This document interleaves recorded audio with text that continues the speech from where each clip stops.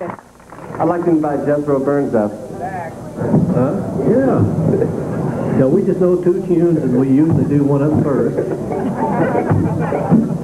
You know what happens, Mark? I get nervous on the first number, and I never have gotten over that. I come out to play the first number, I'm always nervous, so I found a way to get around that. We do the second number first, and then later on we'll come back and do the opener. Okay. Okay. This one is called Liberty. This was named after a town in Texas, and also a guy named Liberty Valance, who was a bad man. Did you see that movie? Oh, he killed everybody. We got better looking photographers today than we had yesterday. Not much. I've seen better looking bones in soup.